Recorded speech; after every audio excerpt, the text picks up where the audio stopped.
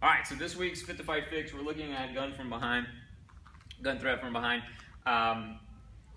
People that are used to doing Krav Maga are probably pretty familiar with this defense here,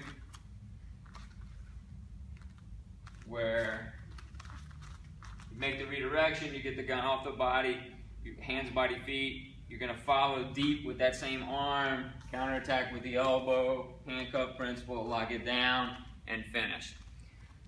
So what we're going to do is something very similar to that, except instead of a single arm control and a counter with an elbow, we're going to go control with both arms and counter with a knee. So as I'm here, I'm getting deep on this shoulder, still getting my wrist control, and at the same time I'm going to send the knee.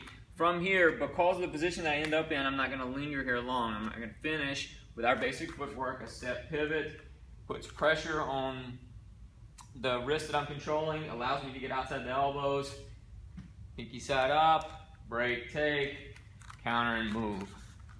So if we look at it from a different position, a different angle here, get the gun off my body.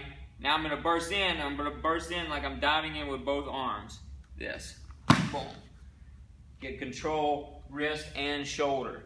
As I do that, I'm bringing the knee with the control. Here.